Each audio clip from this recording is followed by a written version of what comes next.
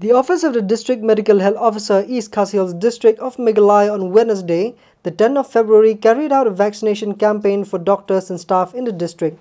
The DMHO of East Khasi Hills District, Dr. Manoj Basaiawmoit, led a team of over 30 health workers and officials to take part in the vaccination drive. Apart from the office staff, senior doctors aged 60 to 70 years were also seen taking part in the vaccination program. I think it's been more than 10 minutes now. I feel nothing. Just slight pain at the site of injection, which is quite normal. I feel okay. I don't feel giddy. I don't feel dryness in my throat. There is no feeling of any rash, itching on my body. I'm okay. Till now I am okay. There is a very less pain, only just one prick, small pain. So till now about 10-15 minutes gone already. So I'm feeling okay.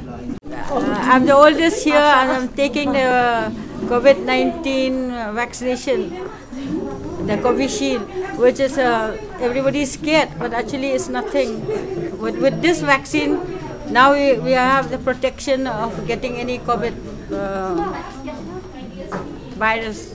So I advise all the people, especially people with morbidity, that you shouldn't be scared to take the COVID shield vaccine. There's been a plethora of information. All of them, this is an information era now, and many of them are getting news about side effects having occurred elsewhere in the country or outside, and plus the confusion over which of the two vaccines which India has taken is better. But by our concerted efforts of educating them every day, we'll be getting more and more of them coming forward, I think. In the district, where the first phase had been rolled out since the 16th, whereby all healthcare workers are being vaccinated. And so far we have covered at least almost 2023 as of last night. And then we'll be getting more again after today's, the drives conducted in at least 4 of the institutes, of which one is in the DMHO office.